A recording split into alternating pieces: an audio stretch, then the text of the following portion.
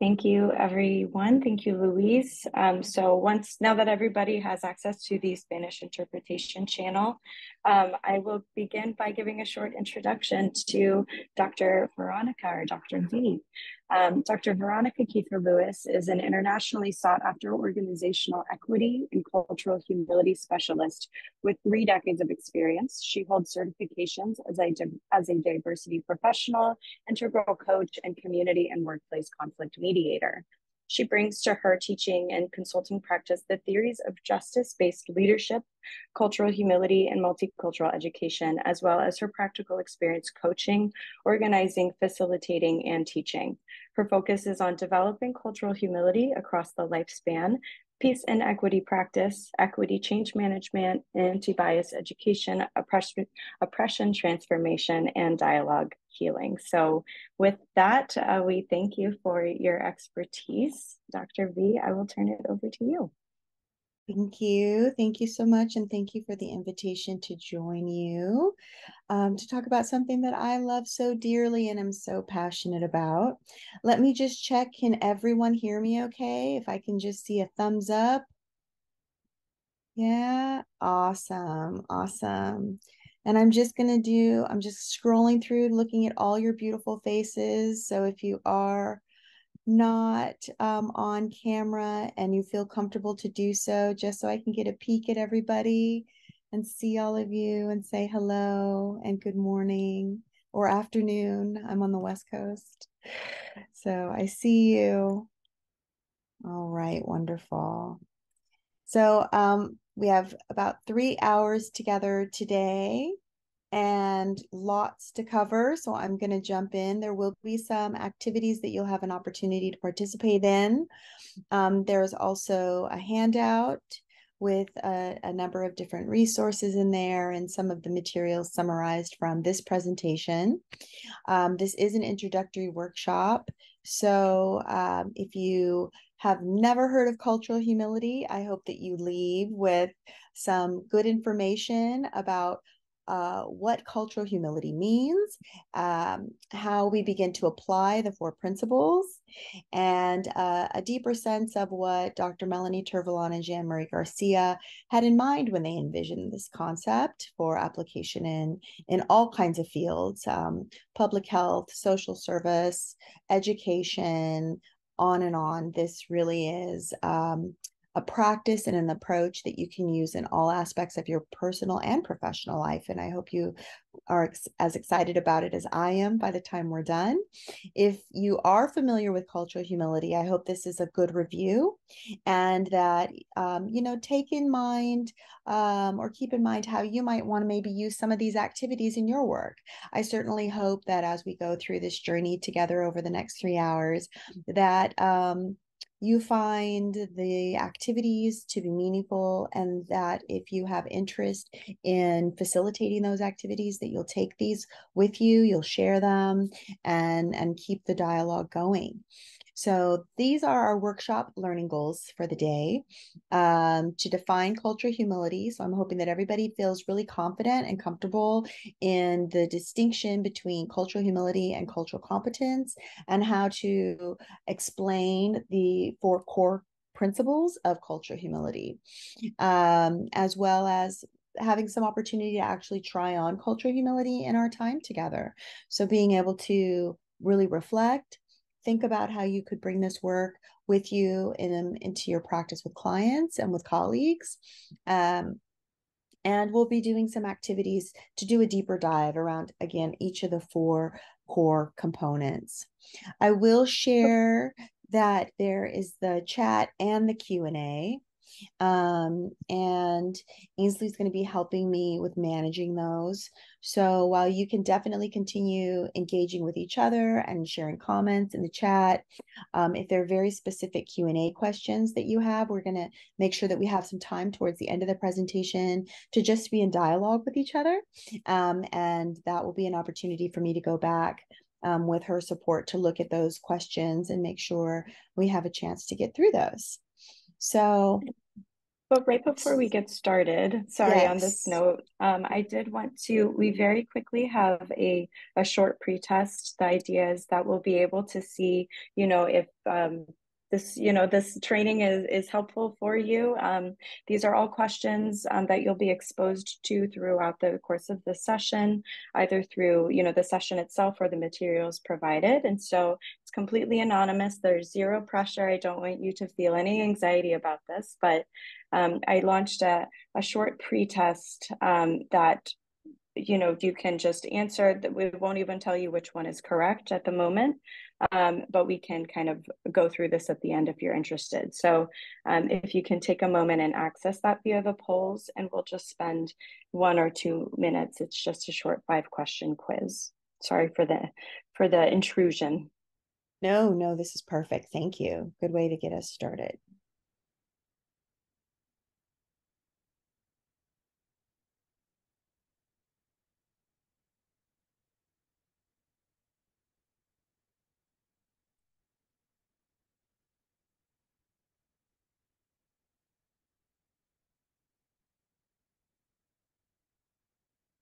Are folks able to see the poll? I wasn't sure. You should have access to it via the poll button that's at the bottom of your screen if it didn't pop up already.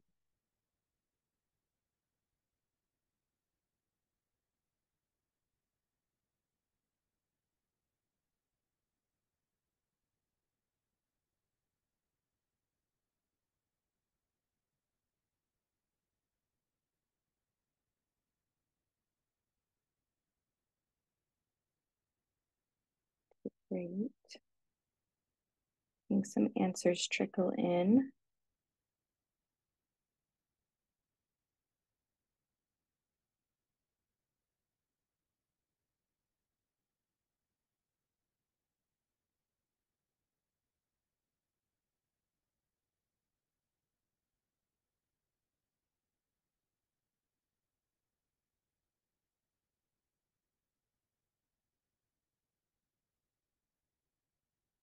Great. So I think maybe we'll let folks wrap up on that, but we can maybe go. I'll just leave the poll open and folks can kind of submit that as they're ready, and um, we can continue on. So I'll leave that open for now.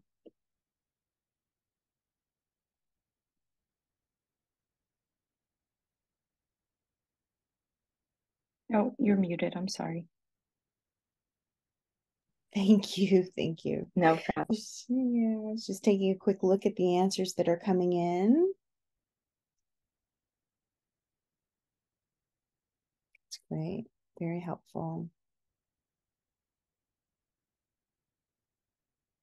All right.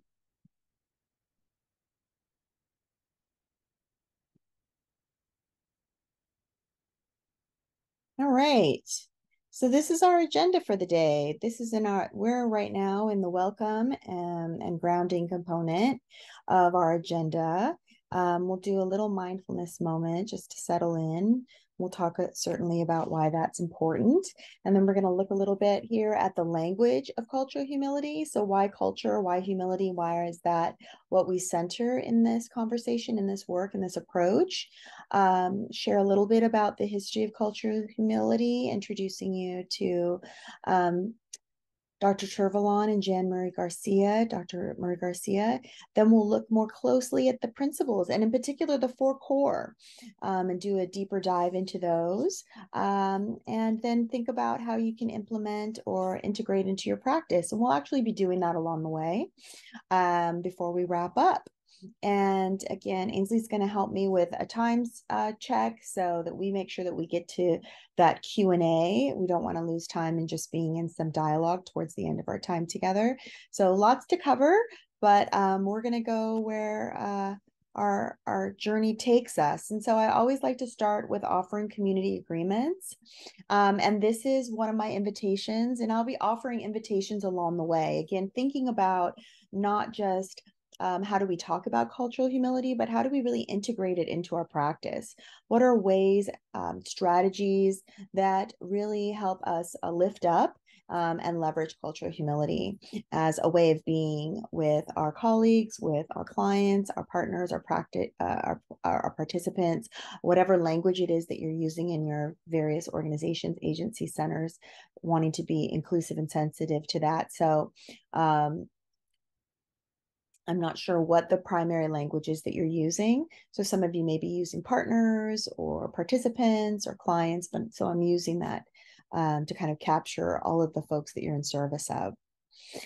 And I always like to start with community agreements. And my hope is if this isn't something that you've already established in your agency, that it's something that you think about doing, this opportunity to think about how is it that we want to do our work in community? What are some of our expectations and goals?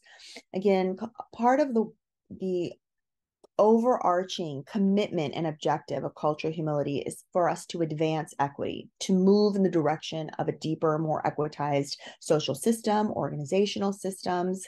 And part of the way that we begin to do that is to make the invisible visible. Because so much of the inequities that we're navigating and we're experiencing are about these hidden messages, hidden rules that some folks have access to and that others have to figure out. And so we want to make everything really, really transparent when we're doing cultural humility work. And part of that is about us establishing very early on, what are our expectations of one another when we're learning or working in community? And so this is certainly something that you can co-create, that you can generate with your clients, with your colleagues. It's also something that we can offer and say, this is our starting point, and inviting others into that with us. And that's certainly how I'd like to begin today, which is to offer these as starting points for how I hope we can hold this space together collectively as we learn and move through this journey over the next few hours. And so this is based on a lovely book called The Fourfold Way that looks at the author is an anthropologist, a cultural anthropologist, who really wanted to understand what is it that brings communities together? What are those kind of shared cultural dispositions, ways of understanding, ways of being in community that are shared cross-culturally? And what she found, which is really situated in deep indigenous wisdom. And I certainly want to use this as an opportunity to also lift up and appreciate the lives, land, and labor that has contributed to our ability to be here in these spaces, wherever we are, to honor the original stewards of the land and to know that this is colonized land and it was colonized labor and bodies that afforded us this opportunity to be here right now. And there were sacrifices and lots of systems of oppression put in place many, many years ago that we're still navigating and we're still unlearning and still processing and that still live in our bodies.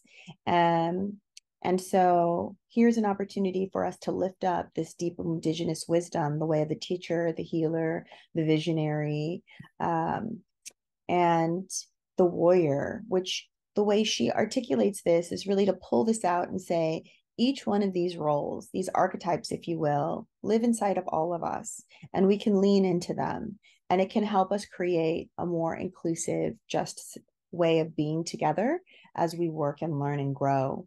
And the first is to show up and choose to be present. And this is my opportunity to say I appreciate each one of you taking time out of your busy days to come and join this workshop, to join this session here online together. And I know emails don't stop, phone calls don't stop. It's all still happening while you're here trying to participate in this session. And so if you're feeling yourself being pulled away, I just want to invite you when you can, in the best way that you can, to bring yourself back, your attention back to this place, to this space where we're learning together, to pay attention to what has heart and meaning for you. And for some of that, it's going to be those things that push your hot buttons and get you really worked up, get your blood pumping, that doesn't feel right, that doesn't maybe align with your values or worldview. And then there's also those things that get us really energized and excited. And it's important because both of those buckets of information, those experiences, tell us about who we are and our stories, our places of healing, our places of growth, and our strengths. And so inviting you to pay attention to that. And I want to encourage you again, to think about, if you're not already doing this, to try on a cultural humility journal, to start writing down. You're going to be getting some prompts as we go through this presentation together, but start to identify what's coming up for you in real time. When are you feeling that you're in your cultural humility? When are you feeling alive and energized? When do you feel like you're in your cultural arrogance? Or when do you feel like a hot button's coming up? To pay attention to those pieces for you. To tell your truth without blame or judgment, without shame or victimization. And this is not just in how we respond to others. This is also about our internal dialogue. And it's really easy, at least I know that it is for me, to go to that place of, oh, I should have known that, or, oh, I feel so bad. There I went and, did it again. There goes that stereotype. There goes that internal dialogue that I'm not good enough, or that, oh, I just microaggressed. I'm constantly going through my mind, blaming and judging and assessing myself. And one thing that I want for each of us to do is to know that this is a journey, and we are all in different places in our journey. And wherever we are is okay, right? As long as we're moving forward. Dr. Turvalon always says we are perfectly imperfect. And so is our journey towards equity. And so as much as we can, to release and let go of that place of blame and judgment, because it can immobilize us, it can hold us back from continuing to move forward. And so we tell our truth with a small t, and we do our best to hear each other. And that's the invitation in this principle. And fourth, to not be attached to the results, that we're going to go where we need to go.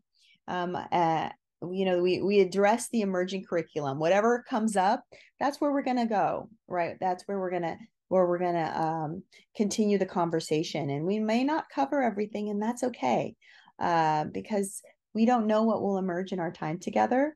And we want to be open to that learning and that growth and opportunity.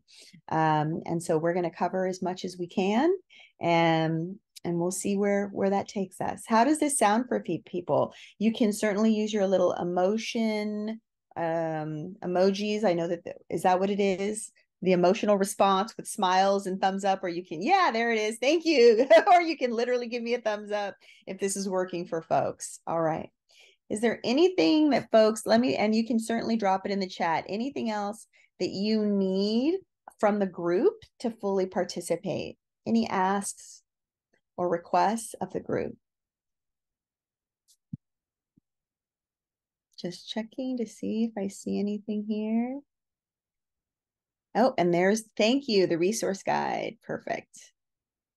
All right. Okay, well, we're going to keep on moving forward then. I'm not seeing any other comments here. Okay. So I'd like for us to really dive in right from the jump with equity. I was talking about cultural humility is a path towards equity. So what is equity all about? How do you understand it? How do you hold it?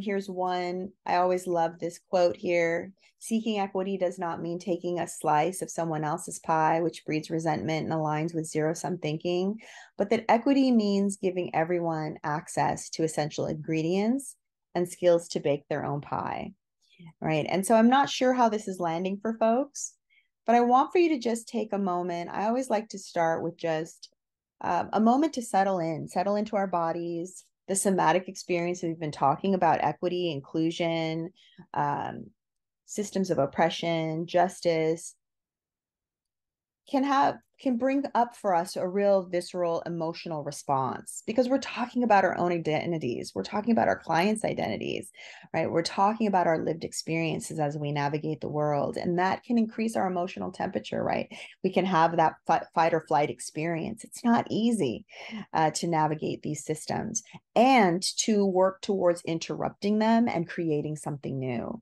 Equity is about that transformation, that creating something new.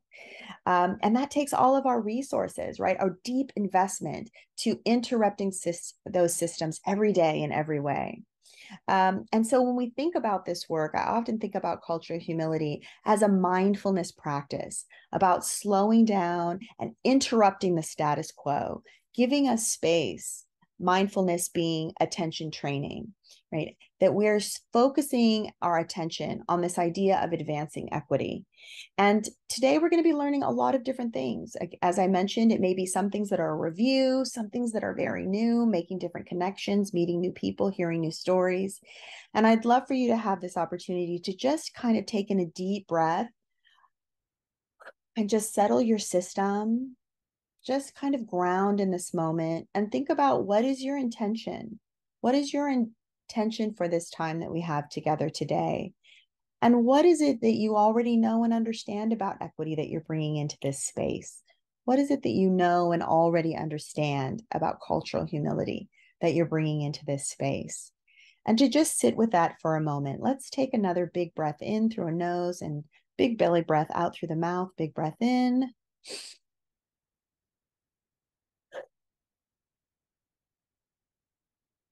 And think about, what is your intention, your commitment for advancing equity? And one more big breath.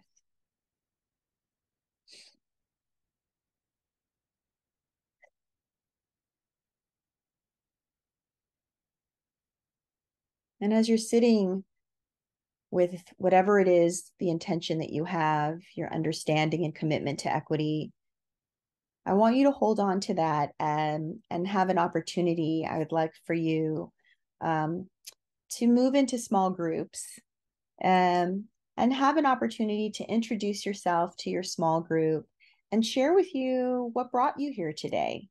What is your hope and expectation for our time together as it pertains to understanding cultural humility and advancing equity? What brought you here today? And a little introduction to a couple of your colleagues. Let's see, so I'm thinking maybe, Ainsley, can we do maybe no more than small groups of 3 or 4? Just so everyone has, yeah. And we're not going to do this for very long. So we're going to do about 8 minutes. And then we'll come on back and keep doing a deeper dive. So this is just an opportunity for you to connect with a couple people who are in the group, share what brought you here today, your commitment or your understanding of, what cultural humility, equity, if that feels right, if that's resonating with you. And then we're going to come back and talk a little bit more about equity as part of our context for the day. All right, welcome back, welcome back.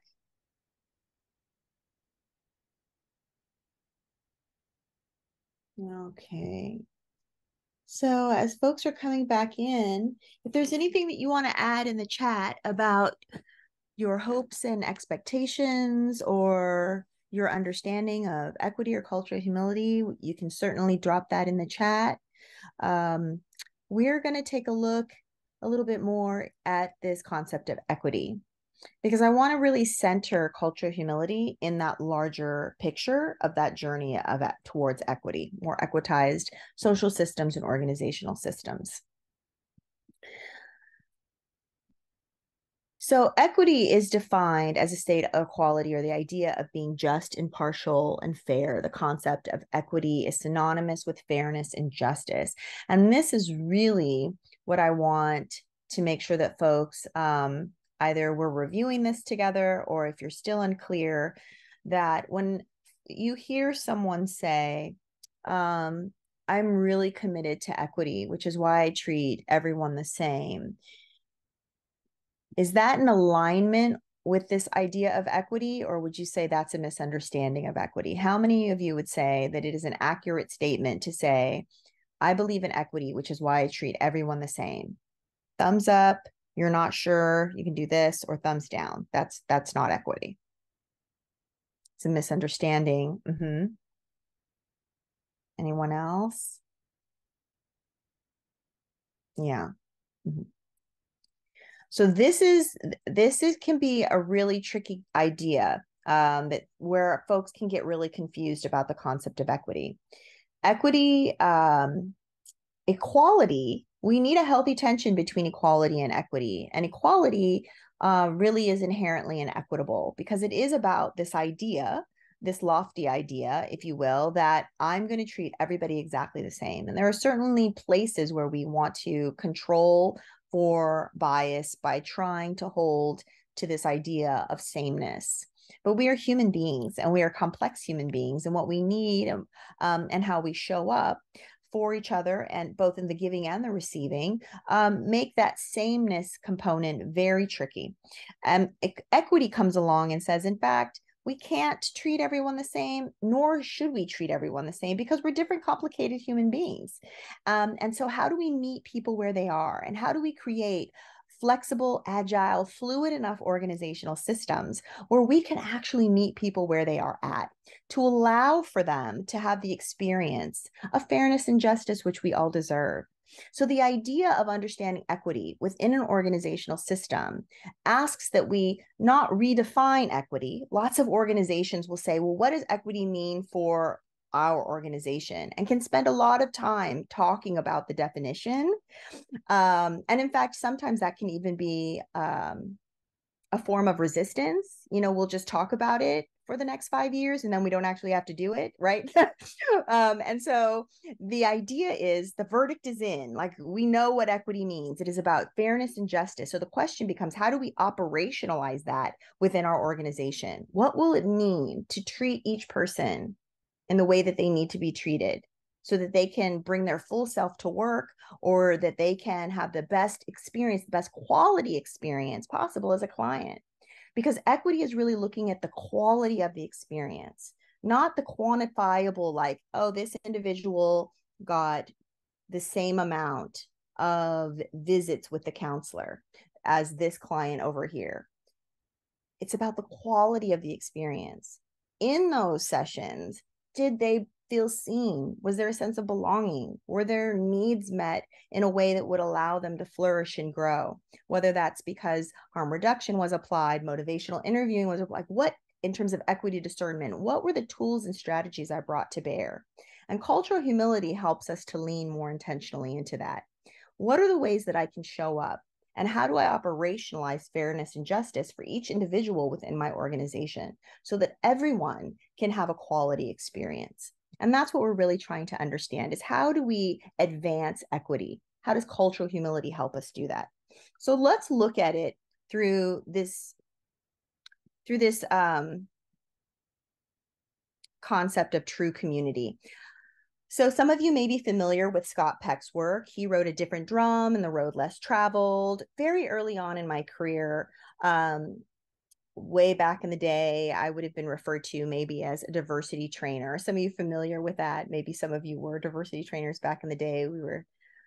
I felt loved and hated, and folks were like, no, the diversity trainer is going to come and make us cry, and maybe we'll have to sing Kumbaya. Like, there was always jokes, and no, we don't want that experience, right?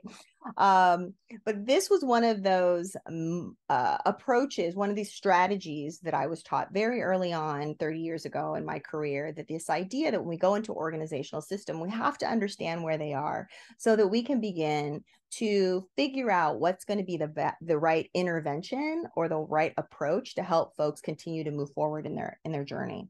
And over the years, I've equitized this model because it does have some parallels to kind of the forming, norming, storming idea of any team. But let's look at this through an equity lens. Let's say you're new to your team, you're new to your organization. That's when we kind of find ourselves in pseudo community. And in fact, you're new to your team, you're new to the organization, and everybody loves you. They're just so excited. Welcome to the team. It's going to be so great. We're so glad you're here. Usually you hear all the good stuff. You're doing your orientation. People are wanting to meet you. Oh, we should have coffee sometime. I'd love to get to know you. You're probably never going to have a chance to have coffee, but it sounds great. It's fun. Anytime you want to get together, let me know. My door is always open. I don't know that I'll be in my office, but it's always open. Come by. And so the pseudo community is where things just feel really good. Everything's smooth. Maybe you're even at the beginning, maybe you've known everybody, but you're joining a new working group or something, and people get together and they bring snacks and how was your weekend? And it's all good. And this is pseudo community, pretty superficial. And at some point, if we're together long enough, we show up to the party. And maybe somebody says something in one of those meetings that you think to yourself, that doesn't sound right. that didn't sound right. I don't think that's in alignment with our organizational values. Um, that felt really uncomfortable for me, but you're not maybe sure if you should say anything in that meeting. Because, here you have to keep meeting with these folks. Do you trust them? Do they trust you? Do you value each other? What's going to happen if I say something that's uncomfortable? Do I have the resources? Am I prepared for a difficult conversation? So oftentimes, folks in those situations say, no, I'm not going to really say anything right now. And they leave that meeting. And maybe what do? They go find their homies and they talk about that person. You will not believe what so-and-so just said at that meeting. And so they have these, we have our silos, we have the folks we're really close with, and then we have those folks that we're going to go gossip with and talk about our colleagues or talk about the clients. And can you believe that this happened or that was said or this person handled it this way?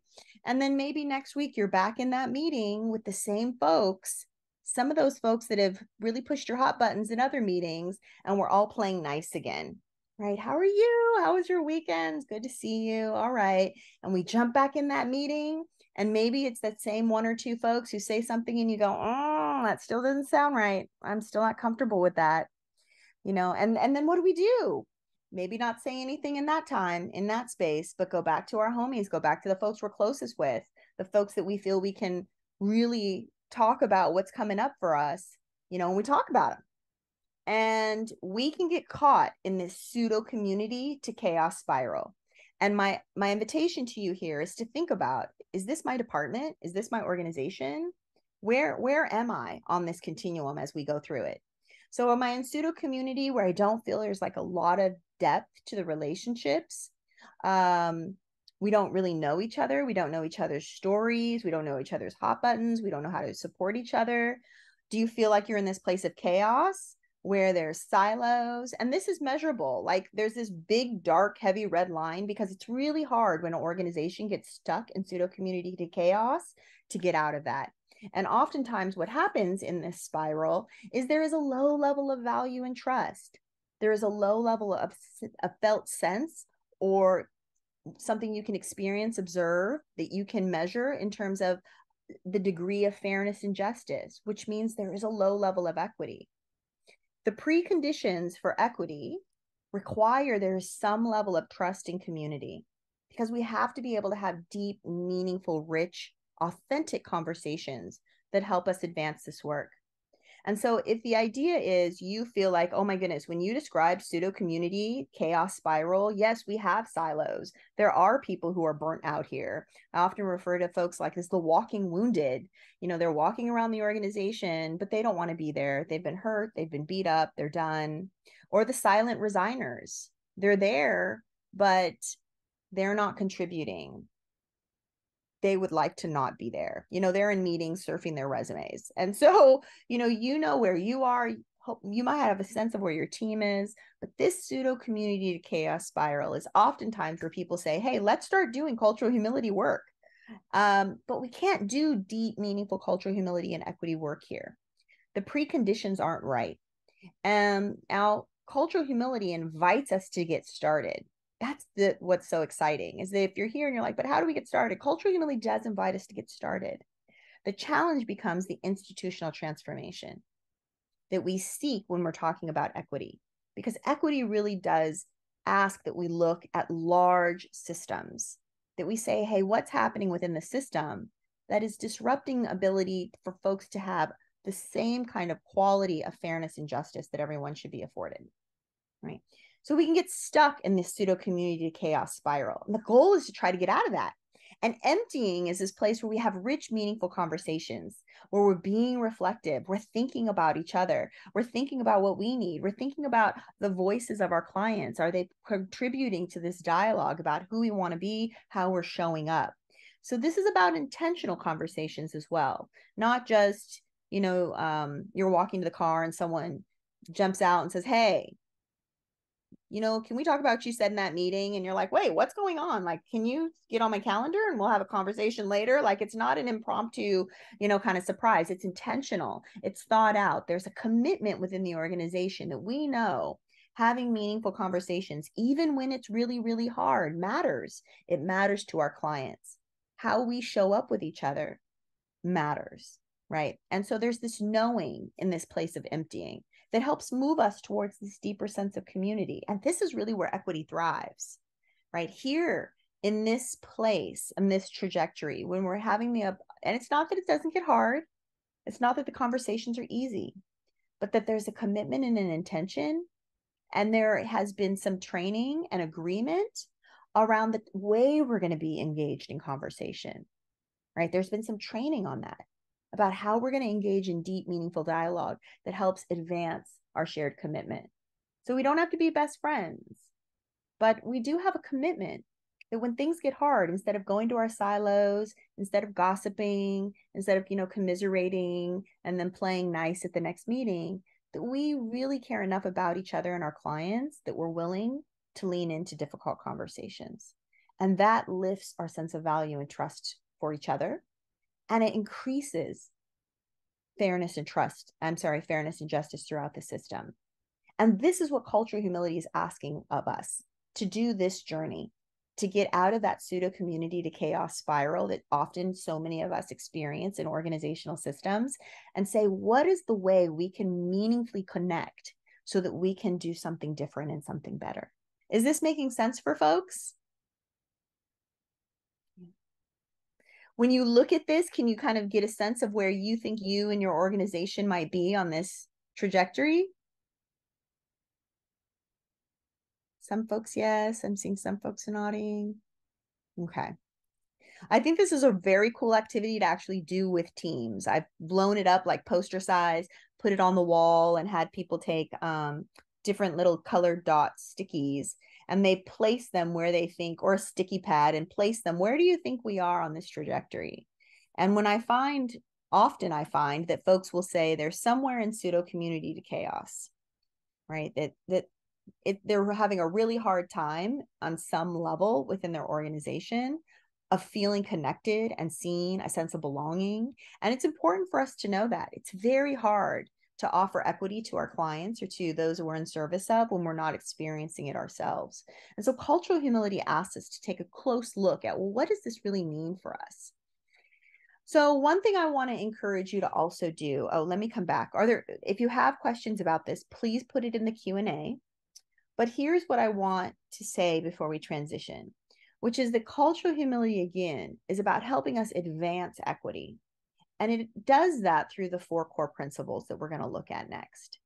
And so we understand that there are preconditions, that some level of trust and commitment to the process has to exist, and that there is some commitment and understanding that how we talk to each other, and that there is an expectation that we are going to talk to each other, is baked in to this transformative process, right? That we can't do it in isolation or in silos.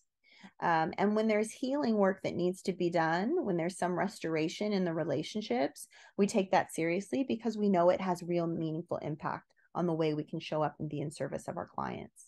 And so that's some of what I'm hoping you'll walk away with from looking at this model and this thinking about, where are you?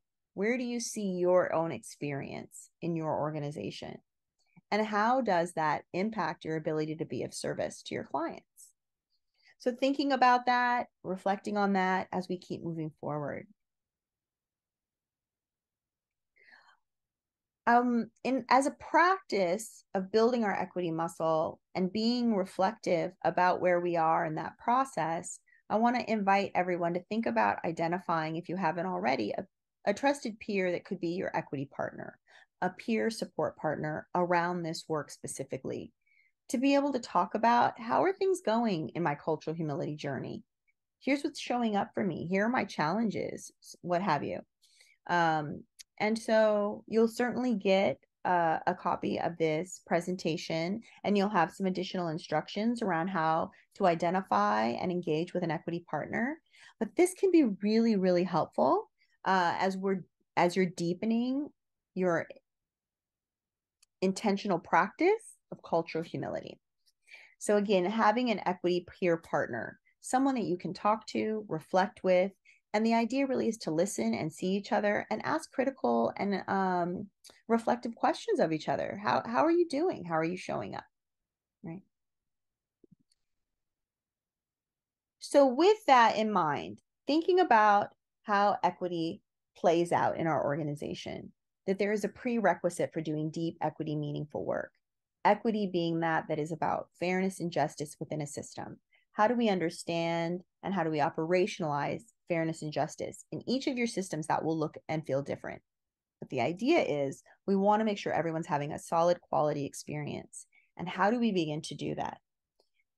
Cultural humility is a path towards equity. And so why culture? Why are we talking about culture? And I'd love for you to have an opportunity to really think about your own cultural identities. How do you personally identify? When you think about your own cultural identities, how would you describe your cultural background? And some folks may be asking, why are we talking about culture versus race? And it's not that we don't talk about all of those dynamics of race and gender and orientation and socioeconomic status, immigration status, language status, health status, family status. All of those dynamics and components are important, and they're all cultural because they are socially constructed. So if it's socially constructed, meaning we as human beings give it meaning and it changes over time and in social location, it's a cultural dynamic. And so that's what we want to understand is how do those cultural dynamics, those identities shape our worldview? How do they help us understand who we are in relationship to other people? How do we make judgments around that? When are we saying this is right, this is wrong, this is good, this is bad? All of that is shaped by our cultural worldviews, our understanding of who we are. And in any social location, that gets activated. Right. And so we want to be able to think about culture in this very broad, expanded way. And thinking about it also intersectionally, understanding that all those aspects of our identities come with cultural messages about what is right and wrong and good and bad. What does all that mean? And it shows up for us when we're not thinking about it, right? We often get these messages when we're very, very young. And they live with us in our bodies and they shape the way we see the world. I'd like to share a story with you. This happened shortly after 9/11. And I was working with a group of childcare providers who all had centers. And in this session, it was a family-friendly event. So the center directors and various teachers were in this space, and they could bring with them their children. And after the presentation, which was on serving multiracial, multi-ethnic families, there was one of the practitioners came up, and she's holding a child's hand. I identified her. Again, this was she did not share her identity with me. This is what I saw. I saw her, and I identified her as a white identified woman. She had a blonde hair, and very lovely person saying all the quote unquote right things. I'm very concerned. We have a very large Afghani population. I'm very concerned about how they may be experiencing the effects of 9/11, what that will mean in terms of possible hate crimes. I really want to know how I can, wrap my arms around our community and make sure folks are feeling safe. And while she's talking, the director of the training organization that had invited me in to do this session, who is an Afghani identified man, walks up behind me. He's walking towards us to I imagine say hello and be part of the conversation.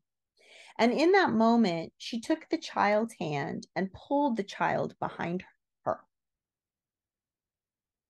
And so you could see her disposition change. Her body tensed up and she pulled the child behind her. Now, I don't know if she knew he was Afghani identified. I don't know how she identified him. But this was a cisgendered identified male, man of color, an Afghani identified man who, when he joined our conversation, you could see that she was visibly uncomfortable. And her nonverbal behavior spoke much more loudly to that child than anything she might have said in real time. She pulled the child behind her. And I want you to reflect on that moment.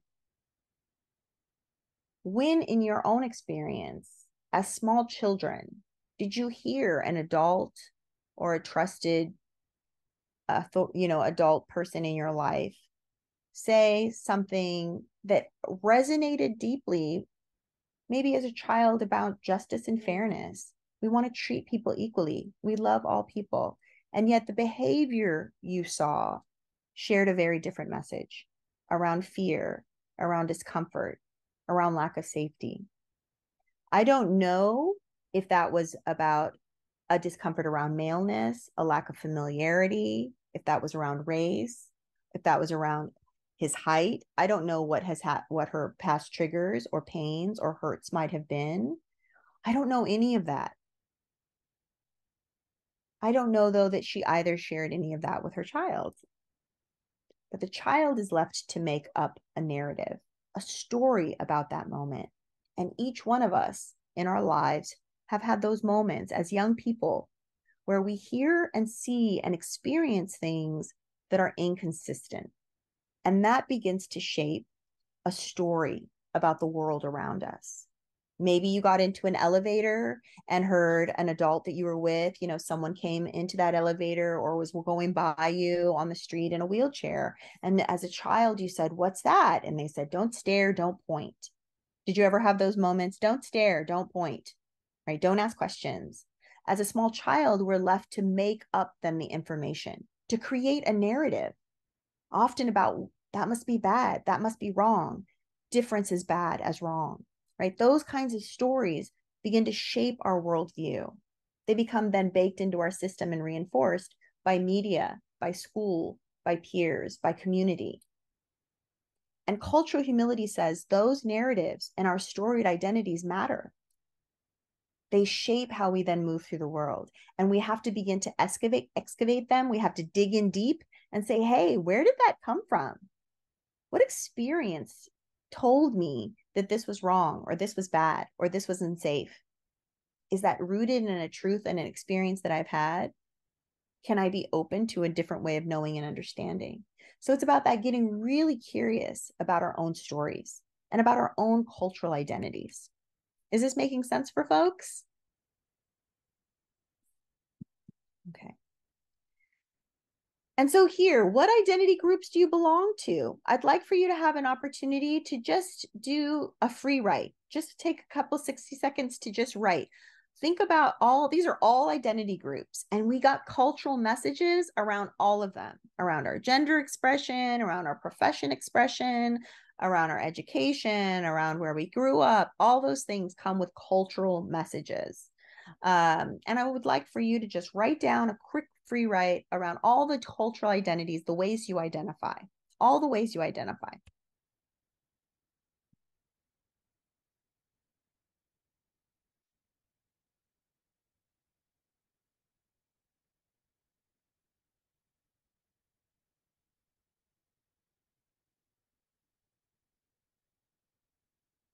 And there's no right or wrong answer. It's all you. And so we're going to go back in to the small breakout group. And I would love for you, if you're comfortable, and you always have choice, so you certainly don't have to go into group if you would prefer to just write and reflect. And when you're in group, you have the choice to share as much or as little as you like. And what you share, I really want for each one of us to respect and honor the confidentiality of that sharing. So if we come back to the larger group and there's something that you want to share with the larger group, I invite you to hold on to just your personal story and sharing, right? If there's something that you hear from someone in your small group that you think would be really powerful to share with a client or with a colleague, to message them or to ask in real time for permission. I'd love to share your story. Would you be okay with that? And if so, how could I share that story in a way that feels comfortable with you for you. So there may need to be some negotiation, like you can share, but don't say my name or my organization. So be in conversation with each other if you're inspired and moved. But let's take about, we're going to do another 8 minutes, and we'll do small group for you to just share a little bit about your cultural identity, your cultural background. And if you have time or one of these other questions resonate for you, how does your cultural identity shape your work? How is it showing up for you in your philosophy? And then we're going to come back and look at the 4 core principles of cultural humility.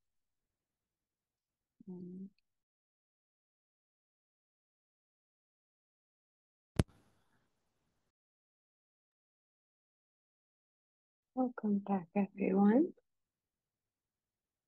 All right. Welcome back. Welcome back. Show of thumbs. How was that? Or a clap or a heart? How was that for folks? Yeah. How many of you enjoyed being in conversation? Good. Good. It's so important. So important. So I'm not sure how often you get to have these kinds of conversations when you're at work and you're with your colleagues, but we definitely want to encourage more of these kinds of conversations, to be able to talk and share with each other. Like, this is my background. This is my worldview. This is how I'm thinking about my work, or things that I'm unfamiliar with, I'm uncomfortable with. How do I make sense of that? Can we talk and be in partnership with each other? And to be able to create working teams where cultural humility really is the orientation to each other's learning and growth and service. And so being able to really be clear on who am I? What is my story? What is my experience? How does it shape the way that I'm working with other folks is really fundamental to our cultural humility work. So you've had this experience now of thinking about community agreements. How do we all get to know the sense of commitment that we have for our work together, thinking about the trajectory, culture humility moving us in this direction towards equity, moving us towards deeper trust and value, expanding the quality of an experience that folks are having when they come to our agencies, deepening justice, deepening fairness. And then thinking about culture being all of this vastness that we all share and have in common. We have the complexity of our stories, our past experiences, narratives that we live into and shape who we are. So we take this as a foundation. And then you have Melanie and Jan who enter and say, and there's so much more. But knowing who we are is part and parcel for being the best service providers we can be. And so let's take a look at that idea, these 4 core principles that help connect everything together. There's this lovely quote that cultural humility is not a discrete endpoint. This is by Leland Brown, but a commitment and active engagement in a lifelong process that individuals enter into on an ongoing basis with those that they're in service of. That every time we're in a new relationship, all of our cultural identities are activated. They're alive in that moment. We're figuring out who we are as we're figuring out who someone else is, and the ways in which we create a new experience in each of those interactions. And how do we always stay open to that? Where the learning and the growth and the stretching can really allow us to meet folks where they are at, right? That humility, that taking a step back and saying, I don't know everything, but what I do know is who I am in this moment and how I'm showing up. And that's what I have control over. So I always like to introduce Dr. Melanie Chervelon and Dr. Jan Garcia, who are the co-visionaries and creators of this framework. I am very dear friends with Melanie, who's both Melanie is a colleague, a mentor, my dissertation research was the first of its kind to really empirically look at how do we develop cultural humility across the lifespan, and how do we begin to understand how to help practitioners develop more intentionally their skills and abilities for cultivating cultural humility. I'm going to show you this really lovely clip from a video that's about 30 minutes that I do hope that you'll watch the full video and that you'll watch it with your colleagues, that you'll share it in your agencies, by Vivian Chavez. That is about called Principles and Practices of Cultural Humility. And it tells more of the breadth and depth of the history that brought them to this work. But what I will share briefly is that they were inspired after the Rodney King beating by the police and the violence that they were witnessing. They were both pediatricians at this time in Oakland at Children's Hospital. And they were seeing what was happening on a national stage play out and realizing, as they had known in their work, that what is happening in terms of systems of oppression at this larger social level, they're not separate from the work that they were doing with clients. That the ways in which communities are impacted in their day-to-day life, whether it's through police violence, state section violence, racism, sexism, heterosexism, homophobia, the ways in which we move through the world, language bias, class bias, all of those different dynamics, and that can go on and on and on, impact our real lived experiences every day. And when clients were showing up in their office for support and help, that was also being projected onto both of them as Black identified women, as doctors, as folks with positional power, but not always identity power. And those experiences mattered, and they shaped the way they were able to support their clients. And they understood that no matter how much we quote unquote learn about a cultural group, what happens in real time, we don't know. We can't anticipate that, but we can be committed to how we want to show up and working to create the conditions for someone to be able to open up to the experience in a new and different way. And no amount of information we learn in a workshop can create that. It is about a human experience, about my open heart, about my willingness to learn and be humble. And that really was the inspiration, was knowing that systems of oppression are working all the time, and the trauma and the impact that our clients experience out in the world comes into our interactions with us as service providers. And what can we do? How can we prepare ourselves more fully for that? And that is how they came up with these principles. I'm going to show you the opening. It does only talk about the 3 principles at the time, which we've since pulled out into 4. And we'll look at those more closely. But let me introduce, I think it's so important to bring them into the space and honor their amazing work. So let me see if I can pull up this video.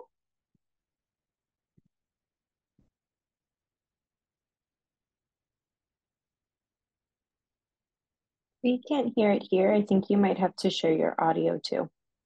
Oh, okay. Let's see. When you go to click screen share, there's a little box at the bottom that you have to check to share audio. Here, okay. Do you Can see you it? still hear me okay right now? Yes. Yes. Okay. Okay. Let me see if I can do that. Share audio.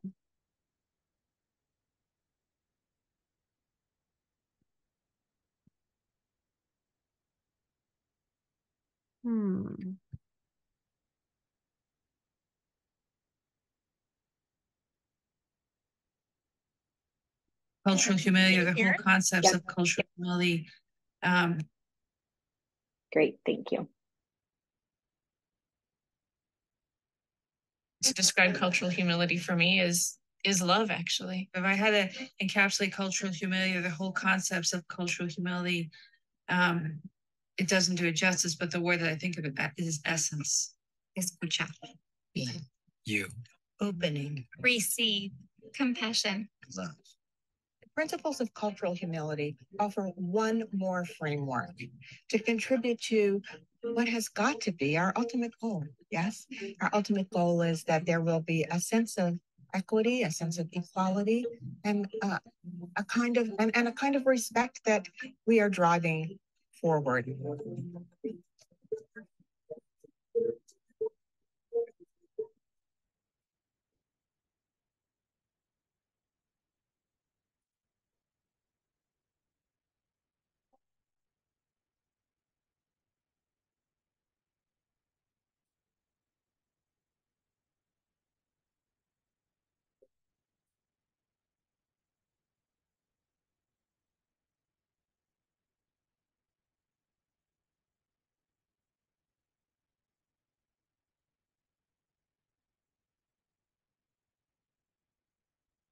Cultural humility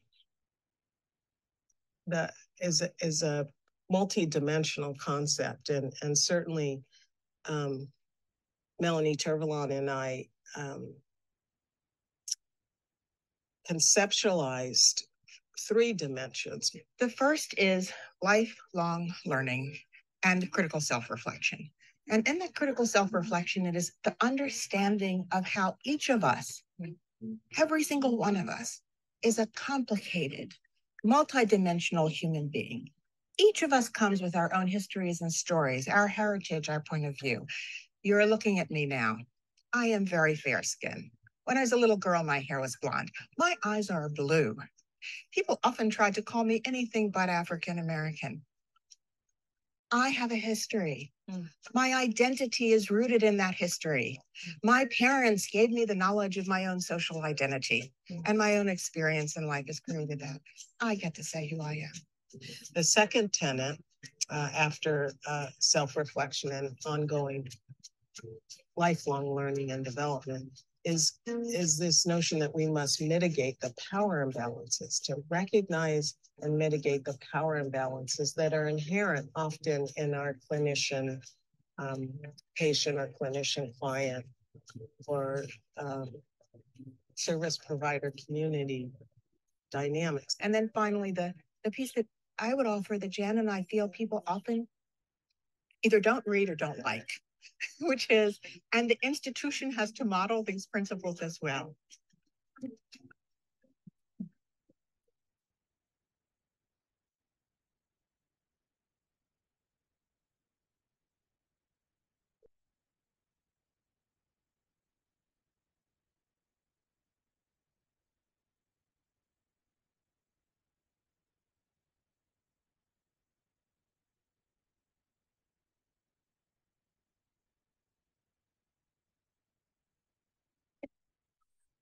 All right. So let's look a little bit more at these. One word to just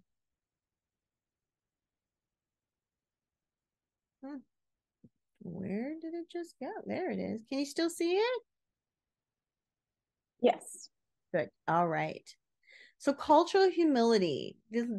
And so as I mentioned, there's a principle that we pulled out so that there are now 4 instead of 3, as mentioned in the video. And so the 4 core principles include this number 1, the first principle, which is all about lifelong learning, self-evaluation, and what I like to refer to as compassionate self-critique. And this is at the intrapersonal level. So at the intrapersonal domain, which is the foundation for all of our cultural humility work. Who am I? What is my story? How am I showing up in the world? It's all about the self-reflection. And for the visual learners, I always like to use the visual of the mirror. And I'm in my cultural humility when the mirror is facing inward, that I'm looking back at my own reflection and I'm asking the question, why did I just show up like that? Why did that just push my hot button? Maybe you've had those moments where someone says something and you're just like, and you just immediately just feel prickly, or it makes your hot button, pushes a hot button for you, or whatever the case might be. And the question would become, why did that just trigger me like that? Why did I just get activated? Or why is it that when that person talks, I feel so frustrated or impatient? That we ask ourselves those questions first before the cultural arrogance right? The cultural arrogance is when the mirror is facing outwards and it becomes a you. You're the problem. It's your perspective that's the issue. If you just wouldn't have blah, blah, blah, I know that you were hired purposely to ruin my life. I'm sure it's in your scope of work that you were here to make me miserable. Instead of going there, that we're starting first with the mirror facing inward. And we're taking personal account and responsibility for what's showing up for us. It doesn't mean that that person hasn't hurt us, that they haven't microaggressed upon us, that there hasn't been a really uncomfortable interaction. It means that we first start with, why was that an uncomfortable interaction for me? What do I have to learn here? What is the healing that I need to be responsible for? What is my role in this interaction that I need to be accountable for? And just being reflective in that space. So again, we start with the mirror facing in. And the interpersonal level, principle number 2, is all about our relationships, that mutual respect and beneficial partnerships. Not that it's about power over. Remember, Melanie and Jan were really it was really important as they were thinking through this concept, that the idea is that when we come with positional power into an interaction, and if you're a service provider meeting with a client, you have power, you have access to information and resources that person is coming to you for help with. And so it's very easy to find ourselves in a power over dynamic. And the idea is, how can it be power with? That we are partners in this process. That you as an individual, while you are coming here for services, you have deep wisdom. You know what you need. You are wise, and I can learn with and from you. And how do we structure a relationship that's power with, that's mutually beneficial, that we can be in our humble space and still be able to say, I can be of service and support, right? And so it's not about making one person more important. It's about understanding we have different responsibilities and roles. And it's not about saying that someone is smarter or more knowledgeable and has more power over versus power with. We are both wise. And can we hold each other as wise teachers? And the third principle is what is happening at the cultural level in terms of understanding that power exists. Institutions are exquisitely designed to produce the outcomes they produce and to replicate themselves. Institutions are designed to produce inequities. They are designed to be of service of some folks and more so than others by design. And we inherit those institutions when we step into them. And so part of our work in terms of dismantling and interrupting systems of inequity is to figure out, who does the organization serve better and others less well? And how do we interrupt that? And so we have to understand power. How is power at play in our interpersonal relationships, but also at the institutional level? Who's receiving more services? How are they receiving services? We have one interpreter for 50 clients. We have one service provider who shares an identity with all of these clients, whatever the case might be. What's going on here? Do we have equity parity? Do we have resources to really serve and support everyone in the way they deserve to be served and supported as we're advertising at our agency? That we ask those difficult questions, that we get really, really honest with ourselves at the institutional and individual level about the way power and privilege is impacting our interactions and our ability to be of service.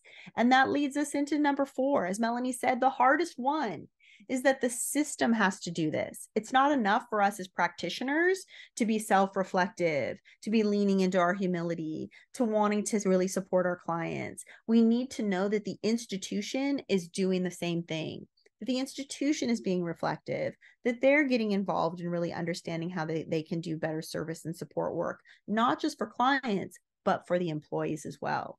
See, the employees are the clients of the organization, and they deserve to experience equity, because it's really hard to give clients something that we as employees aren't experiencing, right? So employees of the organization have to receive the benefits and the quality of equity as well, and experience cultural humility in practice. So these are the 4 principles. First principle being about introspection, lifelong learning, self-evaluation. The second being about mutually respectful and beneficial partnerships, leaning into our cultural humility to have power with, understanding power imbalances. Principle number 3, and that the institution has to maintain consistency. In other words, engaging in steps 1, 2, and 3 as well. All right, if you have questions, please go ahead and put those in the Q&A box. We're going to come back to those definitely, but let's keep moving. There are skills that we can develop. So much of my research has been looking at what are the skills that we can cultivate, skills and abilities, if you will, actually, it's a bit of both, that help us to deepen our cultural humility. And one is around our ability to be in dialogue versus discussion, this place of non-judgmental, opening, curious listening, empathetic engagement. Excuse me. Where discussion, coming from the word percussion, is about breaking things apart, separating, being in debate, pushing an agenda, versus being open and being influenced, and being open to being influenced by someone else's perspective, their needs, their ways of knowing and moving through the world. The other is around self-reflection and critique, our ability to do a deep dive, not just kind of thinking about as we're on our way home from work, hey, what happened today, but a different level of self-reflection and critique, asking ourselves a different level of really through this kind of mindfulness perspective, this attention training, refining our equity lens, our cultural humility lens, so we can ask, how did I show up and why? Where did that come from for me? What story was I telling myself? What story was I making up about this other person? What story was I creating about this interaction? Right? And maybe you've had those moments where you're sure this person, I just had this experience a couple of weeks ago with a colleague who we had gone through a training, and I was sure that maybe I had said something to offend them.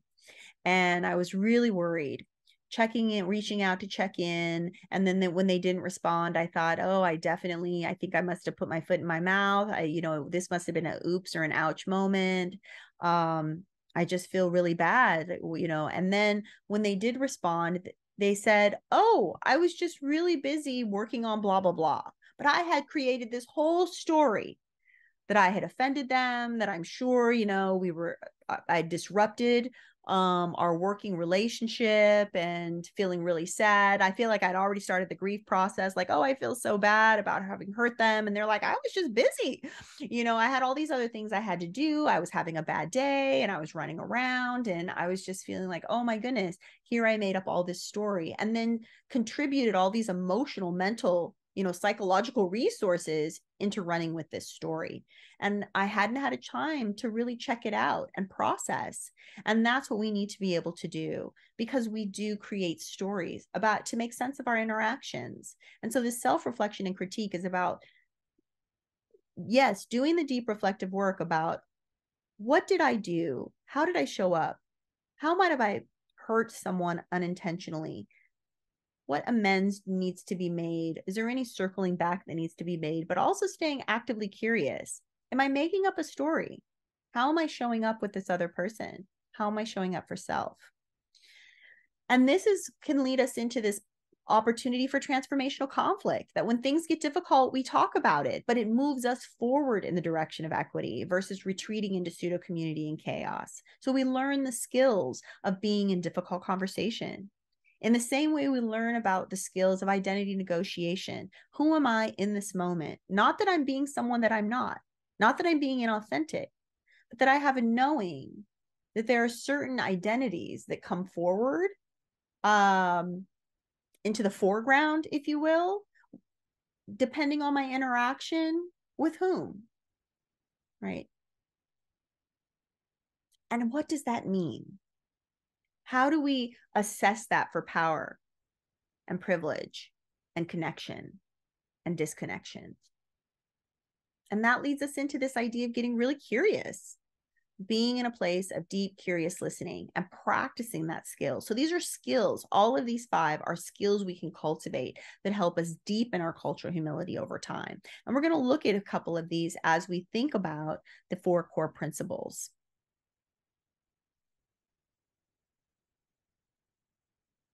Let me see. I'm not seeing any questions so far. Okay. So let's take a step back and just make sure. I'd mentioned a little bit about the story that Dr. Tervalon and Murray Garcia shared in terms of cultural humility and cultural competence around the kind of, this is a strategy or a response to cultural competence. And here you can see in the slide, there's this distinction that we're making between cultural competence and cultural humility. And some of you might be quite familiar with the language of cultural competence. And kind of the biggest sticking point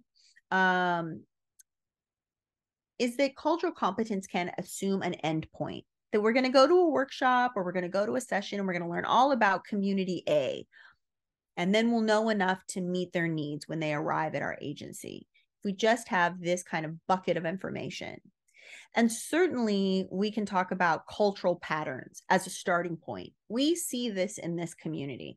I'm a biracial Black queer woman. Maybe someone goes to a workshop to learn about biracial Black queer women. And then they meet me and they're like, but you're nothing like what I learned in the workshop. I thought you'd want this and I thought you'd want that. And I should, have my rainbow flag shirt on. And like, I don't know, whatever the case might be. And this is the complexity that cultural humility attends to. It says, yes, you can go to a workshop and learn all about a community. And then you can go and meet someone from that community who says, none of that applies to me. Or it's very different for me, or the way I show up in my identity looks and feels very different from what you learned. But what do you know about yourself? Can you be comfortable in that discomfort? Can you be open to saying, well, then in real time, I'd love to know more about your cultural identity. Like, how can I understand more deeply who you are so that I can meet and support your needs? So that there's never an end point, that we don't get boxed in and then run the risk of stereotyping, which is an end point, that this is how it is for all groups. So we want to distinguish between cultural patterns as a starting point and stereotypes as an ending point. And cultural humility says we can understand those starting points, but we need to be comfortable enough to be open to getting curious and asking those questions and figuring out, how can I be of service to you in real time? Power with. Yeah.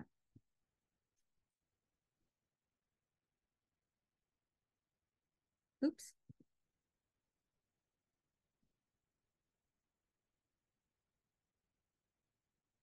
So the last piece here that I want to discuss before we're going to do a little bit of a deeper dive into each of the principles, but I would like for you to have an opportunity to also think with me for a minute about this concept of humility, which for some folks, it can be a real stumbling block because maybe their association with humility is like, I'm going to be self-loathing, or someone's going to be justified in humiliating me or making me feel small or less than.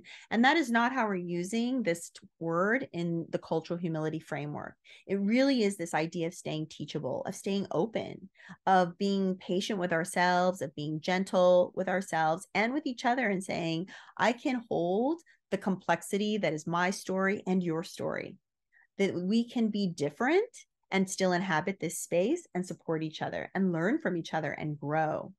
Right. And so I bolded here where it says, that in Melanie and Jan's original article, Dr. Tervalon and Murray Garcia talk about, this really is about curbing the individual's drive towards always needing to feel like they're right and that they know everything. Again, removing this pressure of expert, that I can know what I know and I can bring a lot to this relationship, but what I can never know is fully who you are and the wisdom you bring unless you share with me. What are your needs? What are your gifts? What are the ways in which you're going to be showing up around your own support resources? And how do I contribute and help facilitate and complement that we're in partnership versus you're coming to me and I know what's best for you. And so it really is trying to mitigate the impact of that power over dynamic and this notion, which is so important in U.S. culture, that I'm the expert, I'm the all-knowing, I know what is right, and I have the truth with a capital T. It really is very counterculture in that way, which is what makes it so exciting and transformative, right? That it's saying, hey, we are individuals, we are complex human beings trying to figure this out together. How can we do that? And there's something really beautiful, I hope, that you're holding on to about that. And what a relief right? To be able to say, while I know all the good things that I know, and I have this experience to share, I'm still learning and growing. I'm going to make mistakes. Can we be patient and kind to each other as we're doing that? How do we figure that out together? So I'd like for you, with all that I've just shared, to have an opportunity to go back into your groups and talk a little bit about, so what is your understanding right now of cultural humility? How are you understanding cultural humility? Again, the 4 core principles. The first one, see if you can remember what it was. It's all about the intrapersonal domain, self-reflection, compassionate self-critique, and lifelong learning. How am I showing up? The mirror facing inwards. Who am I? Principle number 2, think about it for a moment.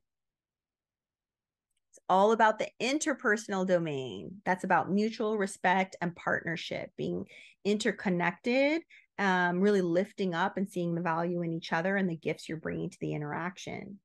Number 3, principle number 3, all about the cultural domain, and specifically, we focus on understanding power and privilege dynamics. How does that shape our interactions? Again, understanding that positional power in an organization is always trumped by identity power. So there are some identities that are more privileged in our society, and those that affords people more power and access. And we're trying to mitigate that difference, trying to understand how to create power with, right? Voice, access, opportunity. And then principle number 4, institutional consistency. The institution has to do 1, 2, and 3 as well. So those are the 4 principles. How are you understanding cultural humility right now? How are you making sense of all this? Let's do we'll do just a pair share. Can we do pairs? And we'll do just about 5, let's do 6 minutes. So each person has about 3 minutes to just kind of talk about, take it off the top, what's coming up for you as you're hearing this. What is your understanding of cultural humility? So welcome back, everyone. So any questions or comments before we do our review?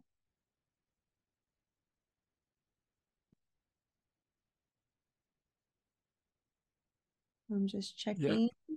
Mm-hmm. Yeah. I would Doris, just go ahead.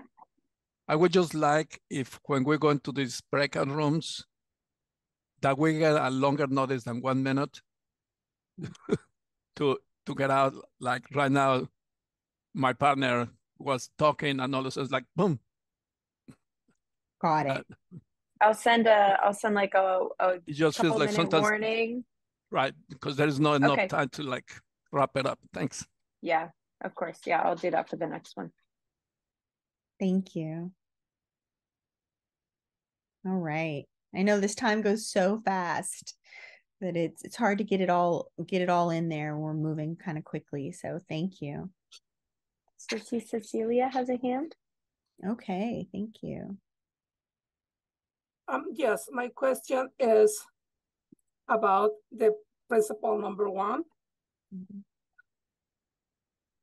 People like me who is coming from a culture that they are always, I'm gonna attack by myself, that my mom or my family culture is to serve, serve, serve, serve, never asking for help or never asking.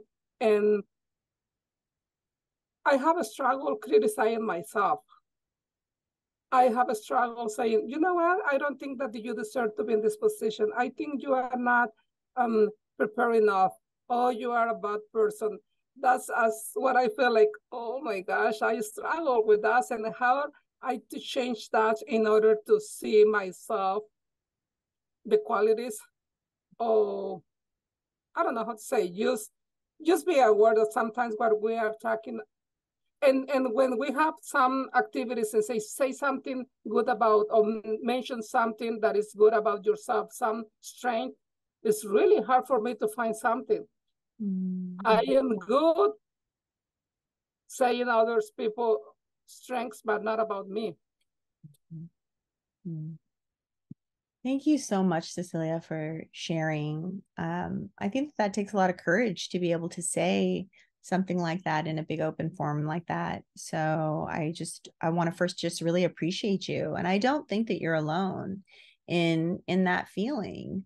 That one of the hardest things that I think a lot of us, myself included, definitely, is the imposter complex. I'm not good enough. I'm not ready enough. I haven't had enough experience. I haven't had enough education. I know I'm so always beating myself up. Should I really be doing this work? Blah, blah, blah. And then also just the full self-love. Like, yeah, this is the thing that's so great about cultural humility, is it reminds us that we're never going to know enough. It's never a place of arrival. So we do the very best that we can with what we have, and know that that is a gift, that your showing up is a gift.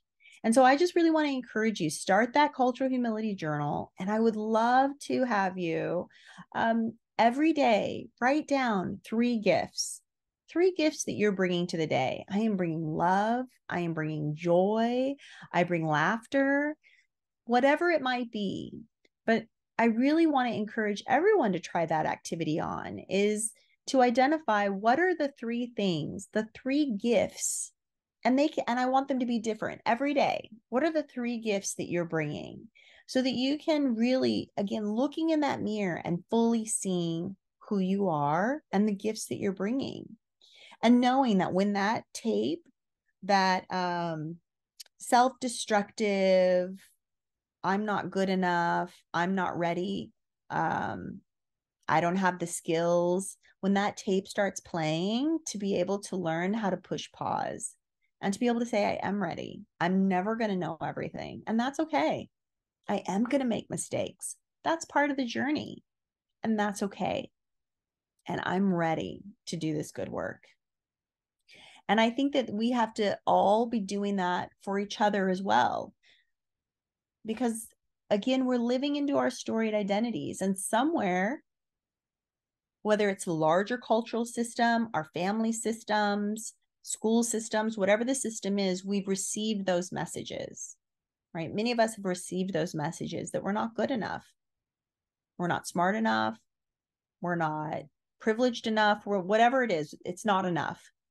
And we have to be able to support each other through micro affirmations and create spaces of micro healing. And so what does that mean? Again, just as we're doing this work at the individual level, it's important for us to be doing it collectively. So the collective self-care is to be able to appreciate each other, to be able to see each other, right? I hope, Cecilia, that, I don't know if you have colleagues in this space, but I would love for your colleagues to also be able to see you and be able to say, what you just did was amazing. When you did this, that really had an impact on the client, and give you an opportunity to really take that in. So we can do this for ourselves and each other, right? And that's what happens as we're working through micro affirmations. Rowe, I believe it was at 2012 out of MIT, did some really great research looking at micro messages of inequity and messages of affirmation. And when we receive those messages, those micro affirmations from our colleagues, from our peers, it creates opportunities for healing, to be able to fully see ourselves, to see our gifts through someone else's eyes. And that allows for us to do collectively better. So self-care is both an individual experience and a collective experience. And so really inviting you to be gentle with yourself, to take time every day to reflect on the gifts that you're bringing, all of the strengths and gifts that you have, to write those down, post affirmations around your room, your office, your car, wherever you have space, to be reflecting back your words of affirmation, and to think about how we can offer that to each other, those gifts of micro affirmations, which create micro healings. That is the hard work of principle number 1, is who am I? And to be able to do this deep dive into thinking about our own history, our experiences, our worldview, to be able to think about Where is my negative self-talk coming from? Why is it that I continue to feel this imposter complex? What is happening? Is that my stuff, or am I inheriting that from the system around me? I know when I was a little girl, and I think that I might have been in second grade, my teacher pulled my mom in and said, I really want to talk to you about Veronica. You know, she's really not doing very good in second, you know, here in second grade. She's spending a lot of time talking, and she prioritizing snack and nap. Granted, I was in second grade, and I am not mad that I was prioritizing snack and nap. Those were important things, right? But she said to my mom at that time, I don't think she's cut out for school. I was in the second grade. And someone had already decided my future educational path was a wrap. And this is not uncommon. I mean, the school to prison pipeline is usually determined by things that happen up and around third grade. That's the pain and the irony, is that there is something that does, as a system, happen for young children in their elementary school years that predicts their scholastic journey, how people see them, how they invest in them, how they begin to say a story and tell a story that young people then live into. Unfortunately, I had a mom who's had the resources and the opportunity and educational privilege to say, I'm going to pull, and the financial means to pull me out of that school and put me somewhere else. But that was a story that the adults in that community that I would hear as I grew up would chuckle about. And can you believe that, you know, your second grade teacher, but there was deep pain. And I worked really, really hard to try to overcome that narrative that I wasn't cut out for school from people in my community. And this was so deeply ingrained in me that when I went to college, it was important that I got a 4.0. It was important that I got a doctorate. It was important that I had all this education, because I needed to prove that I was smart, that I was okay, that I was worthy of love by this community. That's really hard and painful. And we get those messages really early on. So again, we have to dig deep, that honest self-reflection. Who am I?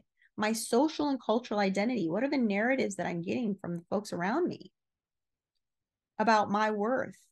And when those messages become our own, we have to be able to say, that's not my stuff. That was somebody else's stuff. And that begins a healing process, right? And so this deep self-reflection, it encourages a constant wave of self-awareness about who we are, how we're showing up, our areas of growth, our areas of healing, and our strengths.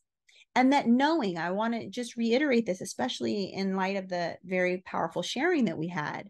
Self-reflection is something that we all do naturally. It often happens at an unconscious or subconscious level. So we need to pull it to our conscious awareness, which is the invitation in principle 1. And then we need to know that we're only holding part of the story, right? So what you see is not actually the full reflection. It's not actually the full truth and reality. It's our snapshot in time. And so we have to be able to navigate and say, okay, what is my negative self-talk? Where's my truth? What was my pain? What's my area of growth? What's my strength? How do I take this information and move forward? And this is the kind of level of self-reflection we're inviting folks to do. And so let's look at this. Self-reflection is an executive functioning. So it is something that we have an innate ability to do. And we want to refine that. The way we do that is by attention training, more mindfulness, more slowing down, writing and recording our thoughts, and then looking back over those. Is that really what happened? Is that really how I'm feeling? Do I really not have the ability to lean into this work? Am I really not prepared? What do I need? Where is that coming from? So asking ourselves those kind of deep critical reflection questions. And it can be an ouch. These aren't easy questions. It says here, it can be ego bruising, right? But we want to be able to understand where we're stumbling, where we can continue to do this work in a deeper, more meaningful way that allows us to serve our clients better, right? So we want to model. So we want to lead by example, and doing our own self-reflective work and then inviting others in to do it with us is very powerful, especially if we're leading by example, right? So it is very easy to go to self-criticism, but it can be something that increases our awareness and in really ensuring our personal growth. So it's how we hold any of our information up to the light. And so I want you to always do that with curiosity. I just told myself that story. Where did that come from? And get curious about it versus just immediately believing it. I just told myself that I am not good at this. I do not know what I'm doing. Okay, where did that just come from? Versus, yep, that's right. That's the truth. So to get curious and to really reflect on the harm that we can do to ourselves. How do we open that up for possibilities, right? That this is an opportunity for growth and learning versus kind of shutting down and turning in on ourselves, right? So Melanie has put together these wonderful self-reflection and lifelong learning questions and says, courageously, we have to ask these questions.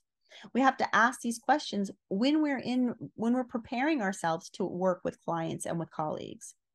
And so again, you're going to get this slide deck, and I really want to invite everybody, start that cultural humility journal and start writing, reflecting, be in conversation with a trusted peer, your equity partner. How do I think about, and think about this with your team, for example. These are the people we're in service of.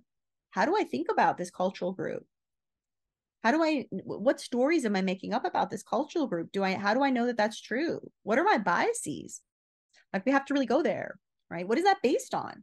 So these are some really powerful self-reflection questions that expand our knowing of self and allow us to reconnect in different ways with other folks. And I think that these are great questions to do individually and to do collectively, again, with your team. In your handout, you have this picture. I'm sorry, in your packet, you have this handout. And I want to tell you about kind of this the reason why I always spend so much time on principle number one is because it really is the foundation. It's the most important. The more we know ourselves and how we show up really matters, right? And so this activity I really love. And I always joke and say, this is what I looked like before I had 2 children, but everybody's different. And so I don't want anyone to get stuck on the idea. They look at this and go, that's not what my body looks like. It doesn't even you can put a circle with like 4 lines coming out of the circle, whatever works for you. The idea is to quickly, without judgment or with like self-editing, to just write down sources of identity. So one source of identity in the circle, which could be the head, and then a source of identity on each arm and on each leg. Or again, if you did like a circle, like a sun with like lines coming out of it. And the identity that I want to encourage you to put in the head is the one that's not most important, but the one that is informing you the most right now. The one that when you're making decisions is the identity that pops up for you. What I'm going to put in that circle is that I'm a mom. And what I might include on some of these others, I mentioned I'm a biracial Black woman. So my racial identity, and there's both the aspects of both our what and our who. I love reading. I love drinking tea. I'm a tea drinker. I'm queer identified. I'm a cancer survivor. So, there's lots of different identities that I might add to this visual, but the one that I feel like right now in this moment, and identity changes, so it'll change over time, that I'm putting in the head is mom. That's a cultural identity that I feel is always in the foreground. I'm always thinking about my kids, right? So I'm thinking about them during this presentation. How are they doing? Did they get their homework in? I hope their day is going okay. It's always in the foreground for me. And it's a cultural group. I remember when I was pregnant with my son, I didn't even realize I had entered a new cultural group until I think I was in an elevator, and there was a person on the elevator who touched my belly and said, "What are we having?" And I was like, "We aren't having it. Wait a minute, we aren't having anything." Or I can remember being in a grocery store and a woman coming up to me and asking me if I had considered like my my breastfeeding options, and I'm like, "What is happening? I was here to get a watermelon, and now I'm discussing dairy with a stranger." Like, it was just very interesting experiences. I had no idea that I had entered this whole new cultural group. And I had my son right around the same time as a very dear friend of mine. And every Friday, once we started going back to work, because we had some time off, we would talk on the phone, and she would call me on Fridays and say, girl, I'm on my way to go get my hair done and my nails done. It's me time this afternoon. And every Friday, I would find myself becoming more and more irritated with this phone call, because I grew up in a culture where it's once you have your kid, there's nothing else matters. The child is the priority. If you eat that day, good for you. If you got some sleep, don't brag about it. Like, the most important thing is that child. And so I found myself getting like more like judgmental. And I thought, Veronica, what's going on with you? Like, where is this coming from? You have to talk about this with your friend. And so we got together and we were talking, and I said, it is just pushing all my hot buttons every Friday when I hear you going for your self-care time, or your me time. She called it my me time. And I'm like, what's going on with that? Like, I never heard about me time. And she goes, oh, well, my mom taught me that to be a really good mom, you have to take care of yourself. And so I've integrated self-care time. And I think it was probably the first time I'd ever even heard the words. I'm like, what is this self-care time you speak of? What is that? Like, I'd never even heard of self-care. And so she was like, oh no, you have to take care of yourself. It allows me to show up better and not be so frustrated. And it was at that moment that I realized it's not that I was doing mothering right and she was wrong, or she was wrong and I was right. It was that we got very different messages about what it was to be a mom. And we got very different messages about how to show up. And so again, not right, wrong, good, bad, but just different. And so I realized that the way that she takes care of herself, is to go to have, get her hair done or get her nails done or something like that. And the way that I take care of myself is, I talk about her. No, I'm just kidding. Right. But, that she knows I tell this story, but I learned that we take care of ourselves in very different ways. And the other thing that I learned from that is that I had internalized this cultural message that I should be selfless. That was the cultural message I got growing up about what it was to be a quote unquote good mom, is that I would be selfless. But sometimes that shows up in not always really positive ways. There are things about that I love, about generosity of spirit, about being really expansive, about wanting to always be there for my kids. And then sometimes it shows up like dysfunctional rescuing. And it not only shows up like that with my kids, it shows up like that at work. So with my clients, I've had clients come and ask for help, and then I find myself doing it for them versus providing them with the information they need so that they can learn how to navigate that system for themselves. And it wasn't until I had a client actually say, oh, when I was asking you how to navigate this, they were doing a search for something online and they were using like a shared computer. When they were asking how to do it, I sat down and started doing it for them. And they said, oh no, I didn't want you to do it for me. I want to learn how to do it myself. Can you show me? And so I had leaned into this dysfunctional rescuing, taking away their agency versus just making sure, again, in the spirit of equity, that they have the tools and resources to bake their own pie. And so this is the kind of deep self-reflection I want for you to engage in around that handout. What are some of your cultural identity groups? What's one that really feels prominent for you right now? And then what are some of the messages you learned about being a member of that cultural group? And how does it show up in your behavior? And in some ways, the very thing that is positive in some environments may play out to be harmful or negative in others. So this isn't like a gotcha. I'm not trying to have you do this activity and feel bad about yourself. Like, all these behaviors look really negative, Veronica. I just want you to get a sense of that kind of deep level of reflection. What is my identity? What are my identities? What messages did I receive about being a member of these identity groups? And how does that play out in my behavior at work and in my personal life? Is this making sense for folks? Okay, great. I also want to note that Ava asked if she could respond to Cecilia as well. So yes, of course. Thank you for sharing that. Yeah, absolutely. So Ava, I'm not sure if you're here. That was a couple minutes ago. So I just wanted to open up that space in case. Thank you.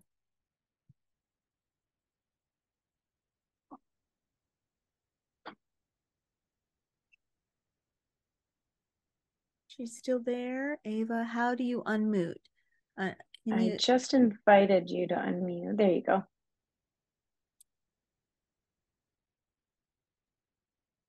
I think you're unmuted, Ava.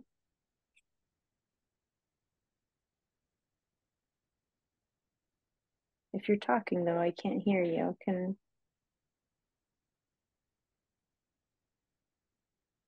I'm not sure. You can also feel free to drop it in the chat. Sure, if you wanna write the reflection in the chat as well, we can read it for the group if your audio is not working. Yeah, definitely.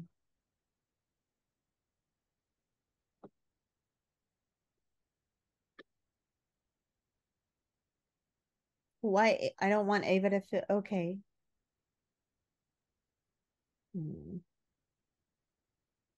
It was all positive messages.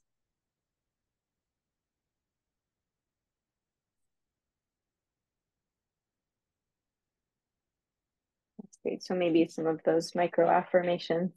All right. Well, let's keep, if you can help me with keeping an eye. Oh, Ava, thank you so much. I'm sorry that that's not, maybe we can play around with it when we get to Q&A and see if we can figure out mute on that. Sure. Thank you so much. So I'm watching, oh my goodness, time is going, huh? So we'll run through these others. So that's one activity that's in the handout for you to continue reflecting on and looking at. The next one here, the other principle that we want to review is developing the mutual beneficial relationships, right? Really learning from each other's cultural differences, finding common ground is essential to this. And what you'll see here is, we want to make sure we're being client-centered. That's part of the way we can engage in this work. So we talked about that relationship building. So can we hold our client as experts of their own experience and really avoid thinking about it through this kind of cultural competency lens of cultural traits that we're trying to click off and say, okay, I know exactly who this person is, so I'm going to give them what they need, versus leaning into really deep empathetic and curious listening. Let me first understand your story, right? It's kind of going beyond the golden rule, that idea of treating others the way that you would want to be treated, and moving into the platinum rule, which states I want to treat others the way they want to be treated. Well, how do I know how someone wants to be treated? I have to ask them. So we get curious, right? And we want to hear each other's stories. And we want to always be applying that intersectional lens. This is a complicated human being. They're not one thing. There are so many different identities and so many different ways of knowing and moving through the world. Can I hold that? And can I appreciate that in myself and know that that's all showing up right now? So here is a self-reflection question. Again, a possible journal prompt. What are you already doing well, and what can you keep doing more of in the way you're connecting with clients and really seeing the whole client? So, an opportunity to continue to reflect on that. And then also when we're engaged with our clients around interviewing, motivational interviewing, care, harm reduction, all these different strategies for meeting that other person where they are we working also to reduce our own isms, our own biases, right? Holding them as rich experts, thinking about our work as facilitators and guides. And how do we open more of that up to make sure that the resources and the knowledge and the services that we're providing are really going to meet the needs of everyone who's coming through our agency doors, right? And this is so important because it means we have to hear from those we're in service of. So making sure that there is advocacy, that there are informational opportunities such as focus groups, or that you're building an advisory council that we're hearing on a regular basis from those we're in service of. And this is more than just, well, we did an annual survey or I spoke with one person, but really robust, that there is representation on all different levels, that we're getting that input and we're constantly in a feedback loop with those we're in service of to make sure that what we're offering is actually what you need and that we are able to meet your needs in a culturally responsive way. Yeah. And so part of the way that we do this is through that process of dialogue that I talked about as one of the skills we want to really work to develop and refine. This is only about a minute, but it summarizes the intention and the invitation around dialogue.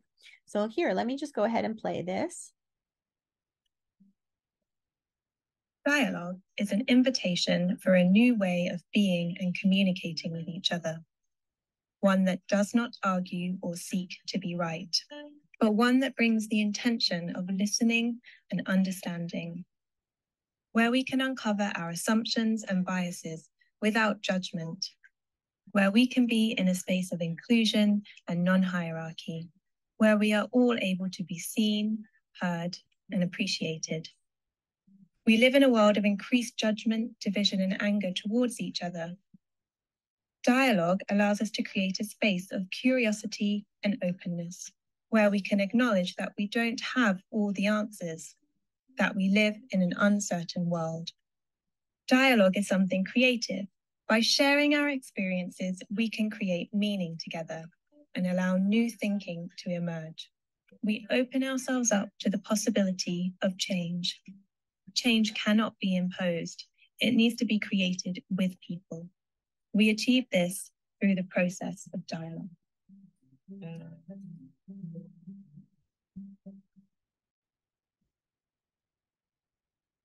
All right. So yeah, something that we think is so important in this work, really being in that place of dialogue. And so when you receive this, and I think it's also in the handouts, it just kind of summarizes a little bit of what we just heard there. About what is dialogue and what it is not, and to just have an opportunity to review this and think about the ways that you can practice more intentionally being in the spirit of dialogue, right?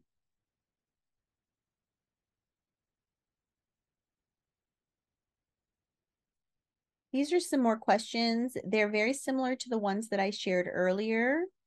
But as we're in our dialogue, being able to explore these questions with each other, with our teams, and also thinking about them through the process of your own journaling is so important because, again, you're the agent of change, you're the service provider. And so leading with that intention and asking these questions is so important.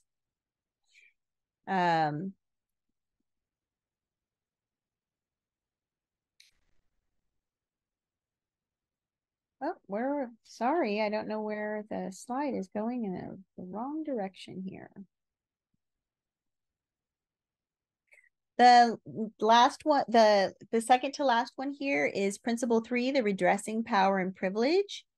This, I always like this visual. There's this big elephant sitting here and it says, I'm usually right, I'm right here in the room and no one even acknowledges me, which is kind of this idea of power.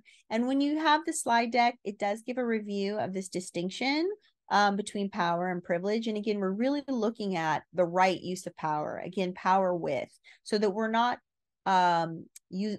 positioning ourselves over as expert and minimizing the experience, or creating an environment where someone feels less than or disempowered in any way. And so this just gives a little bit of a summary of this distinction between power and privilege and an activity that you can do. So there's a little activity for each principle that I've dropped into the slide deck for you to think about.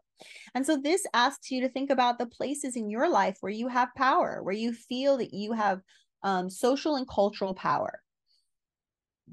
Excuse me. So it may be around your racial identity. It may be about your religion. It may be around age. There are lots of different places where we can say, oh, hey, you know what? I know, for example, if someone is a cis male gendered identified person, that they might say, I understand as a man and someone who's perceived and seen as a man walking through the world, I have certain doors that are open for me. I have certain privilege I have a certain degree of power to speak and be heard and seen. So maybe you find yourself closer to the inside of this circle versus outside of the circle, where in other places that person might say, but my first language isn't English. And so sometimes because of my accent or because of how people perceive me as being someone who had a different home language growing up, I see myself as being outside of the circle, that there's bias that a lot of people have about my language. And that's going to be different in different social locations. So you may go somewhere where you're in a different community or in a different cultural group where the idea of having multiple languages is highly valued, giving you more power and privilege. So again, it changes. So situating yourself within the United States, within the agency that you work at, inviting you to think about what are the aspects of my identity that give me power and privilege, and where are the places that I feel disempowered and marginalized.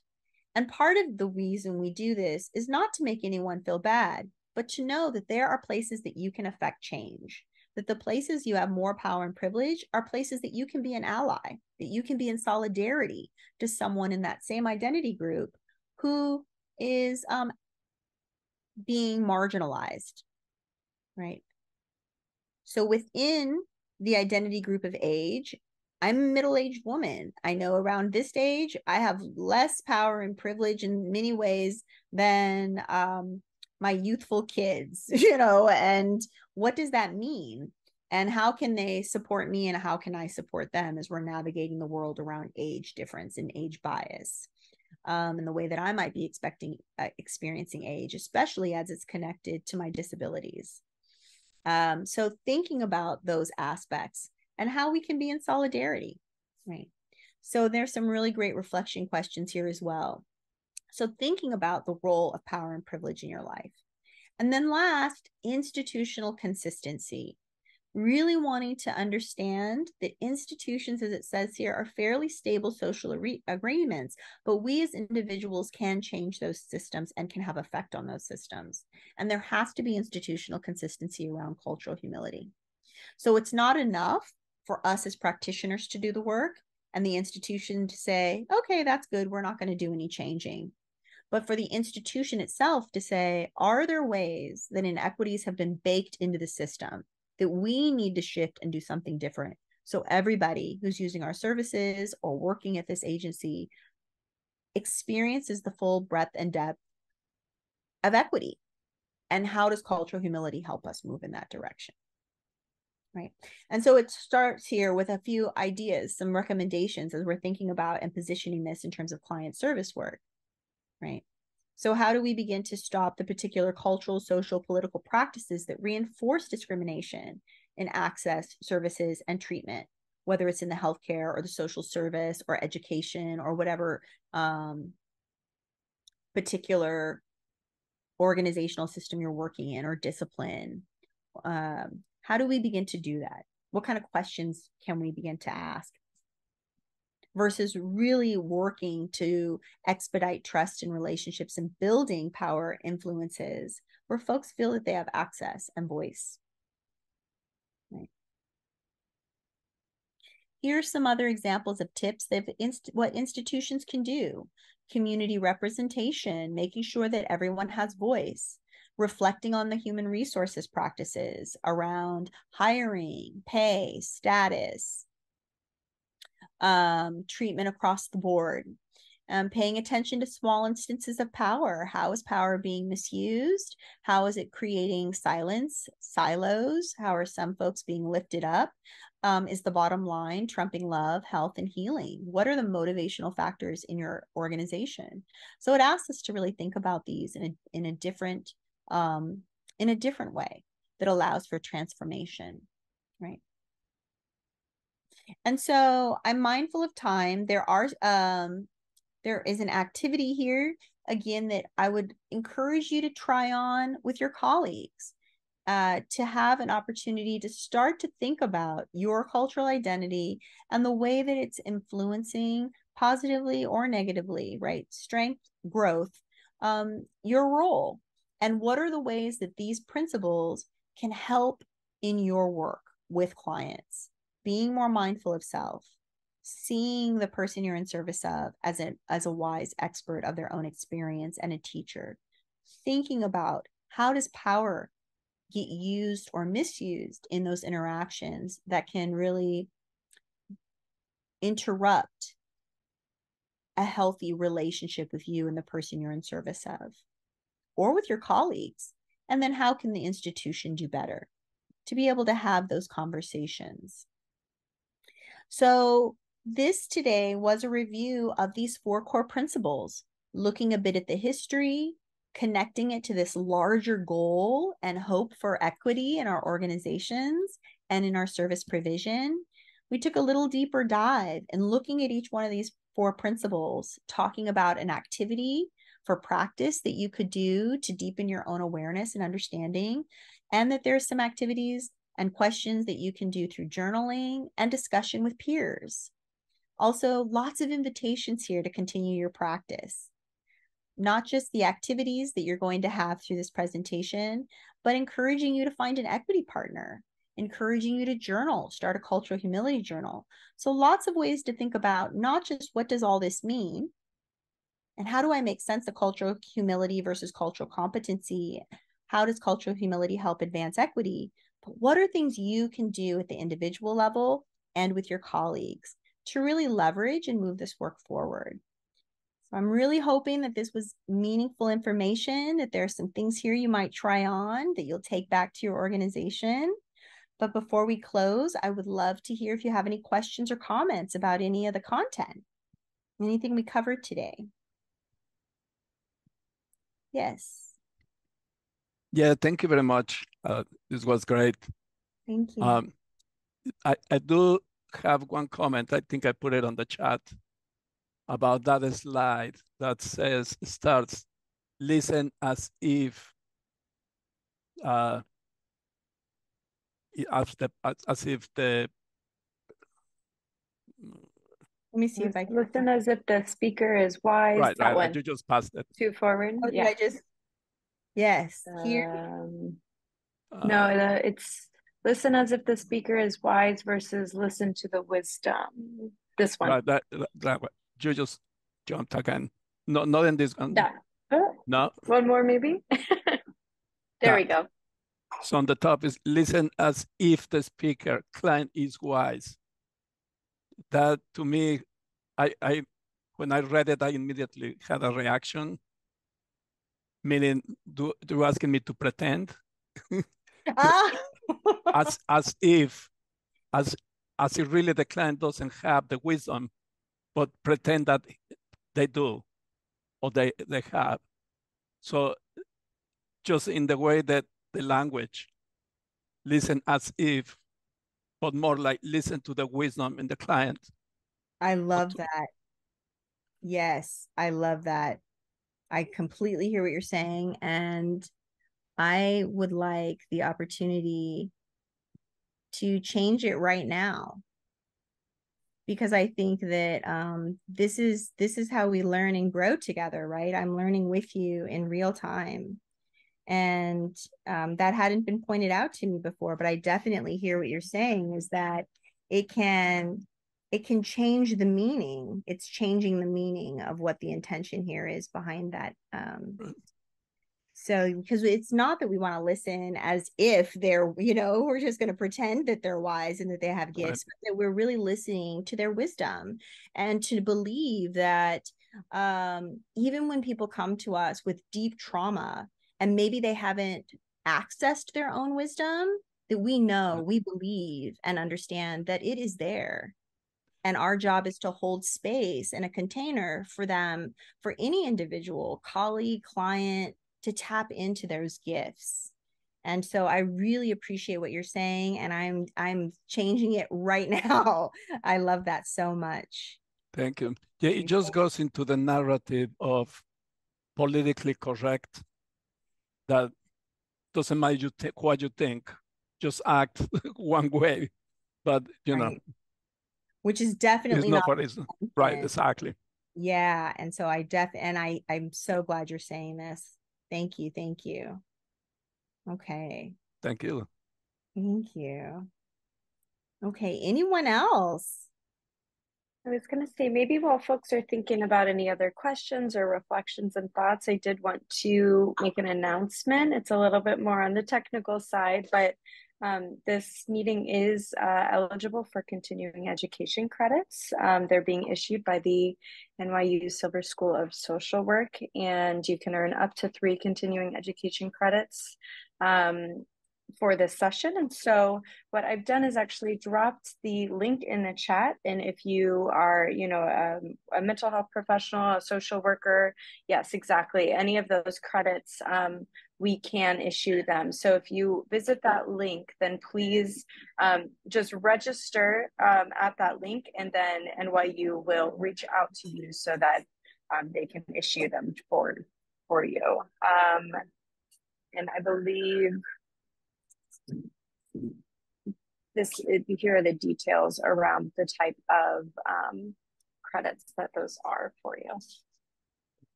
Thank you.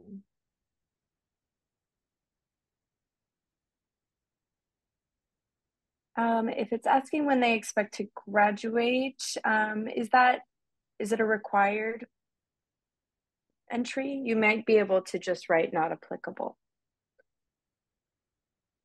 I know that before the first time, often you have to create an account with them, and then must give a year.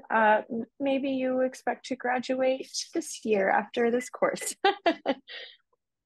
And that's something that I'll just clarify with Ben, who helps us to coordinate them. So you graduated from the course today, perhaps. Yay. Okay.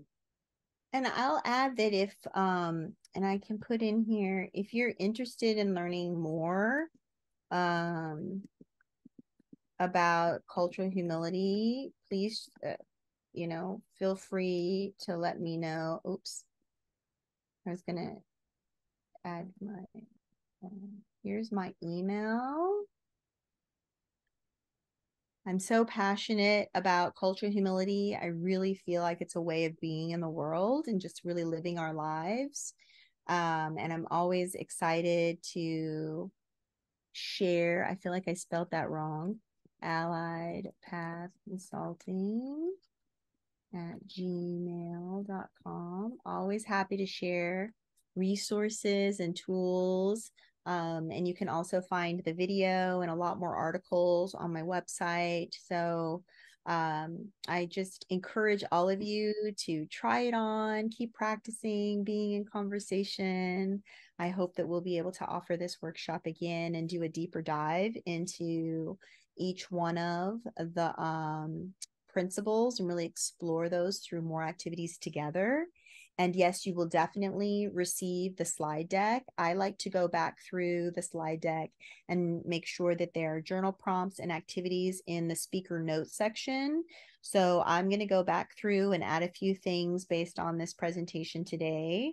And then I'll send that to Ainsley, who will send that out to all of you. So please make sure that you check below in the speaker notes section for some additional reading or activities and resources. And I hope that will be helpful, and you can share and be in conversation with your teams.